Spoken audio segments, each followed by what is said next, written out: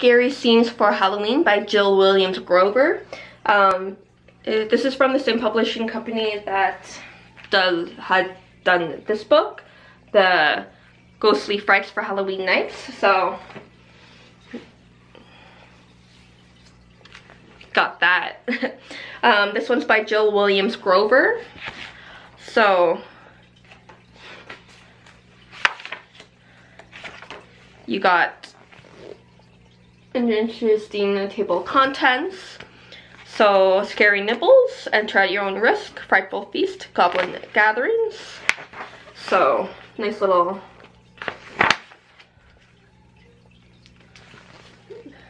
there. And then, so, set up for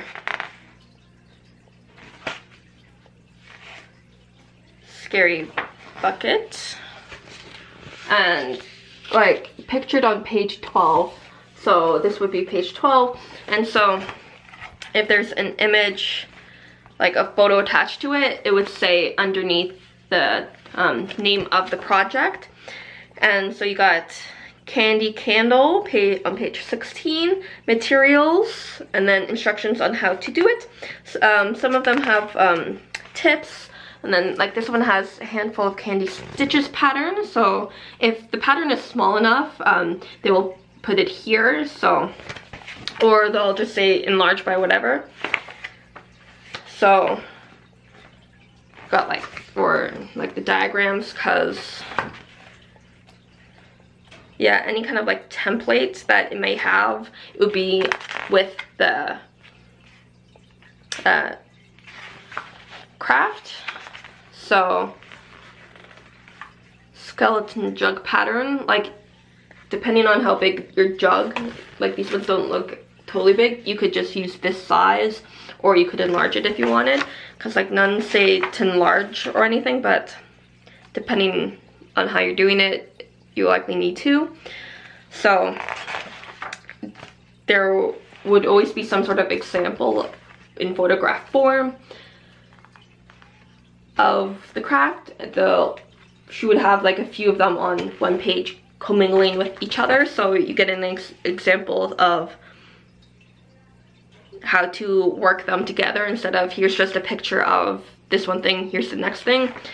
How it's just like how would they work together type of thing. So witch hat, shoes, broomstick. So, and from time to time you get like interesting kind of like illustrations, but it's more focused on like when you're done with it, here's what it would look like in photograph form. Though some do have like the illustration style is kind of like almost a filler. So incense cones can also be placed inside a jack-o'-lantern. So you got different types of things, so invitations, spider tablecloth, so different decor type of pieces for inside and out, and when you're doing entertaining. So like how to, if you're really all going like how to fold a napkin into like a bat kind of thing. So a whole lot of different decor pieces. So, and you do get a few types of treats in here. So, and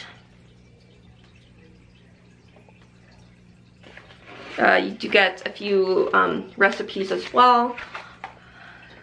So it's just creamy chicken baked in a pumpkin, mom's pumpkin pie and pie crust, pumpkin bars, pumpkin muffins, herbed pumpkin bowl, and cream cheese frosting. And then you do get a few conversion tables, like with a lot of other books. So, but yeah, once it's done with the conversion chart, it just goes into the index. So